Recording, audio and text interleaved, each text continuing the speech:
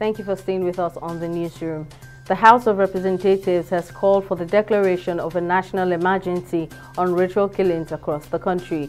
The motion comes amid the incessant killing of innocent Nigerians for ritual purposes, the latest being the murder of Sofiat Okeowo in Ogun State.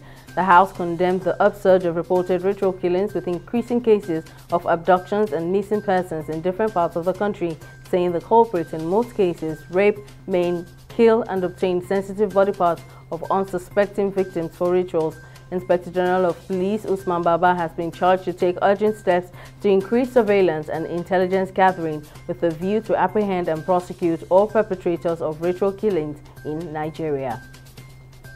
A High Court of the Federal Capital Territory sitting in Gudu has struck out the murder charge against the owner of Hilton Hotels and Resorts Ile-Ife, Ramon Adedoyin, and 6 others in connection with the death of Timothy Adegoke, a postgraduate student of the Obafemi Awolowo University, Ile-Ife, Osun State, on November 6, 2021.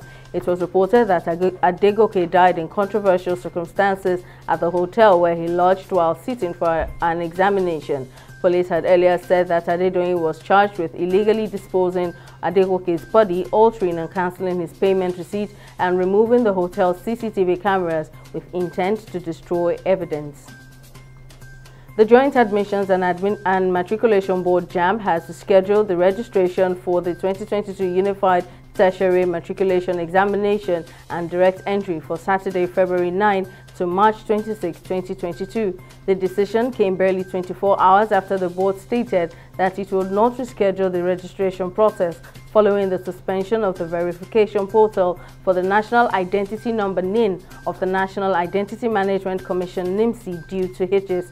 JAMB further added that the new and improved procedures for the 2022 U2ME registration will be made available on the board's website, its weekly bulletin, as well as other media outlets on Monday, February 14, 2022. In COVID stories, Ugandan authorities are seeking to legally mandate vaccines in draft legislation aimed at boosting the East African country's drive to inoculate more people against COVID-19. The proposed bill, which is subject to changes as it faces scrutiny by a parliamentary health committee, calls for a 6-month jail term for failure to comply with vaccination requirements during disease outbreaks. However, in January, Uganda's health minister announced that more than 400,000 vaccine doses were to be destroyed after they expired before being used. In business, the Nigerian Insurance Association has said insurance companies have paid 11 billion naira claims on losses suffered during the 2020 #EndSARS protest. This was made known by Chairman of the NIA, Ganiu Musa, at a media briefing in Lagos. The NIA had earlier released a report that the claims were paid on vandalization, lootings, thefts, debts, and cases of loss of cash. The NIA further added that claims were settled on malicious damage, business interruptions, burglary attacks, and on fire and burnt sites. In international, French President Emmanuel Macron, the first leader of a major Western power to meet Vladimir Putin since Russia amassed troops near Ukraine, says he believes steps can be taken to de-escalate the crisis and called on all sides to stay calm. Macron shuttled from Moscow to Kiev on Tuesday in a bid to mediate a settlement and avoid war. Although Macron had no breakthroughs to announce, he says he thinks his talks have helped prevent the crisis from escalating further. The Nigerian Football Federation (NFF) has confirmed the date and venue for the FIFA World Cup Qatar 2022 playoff leg between the Super Eagles and Ghana.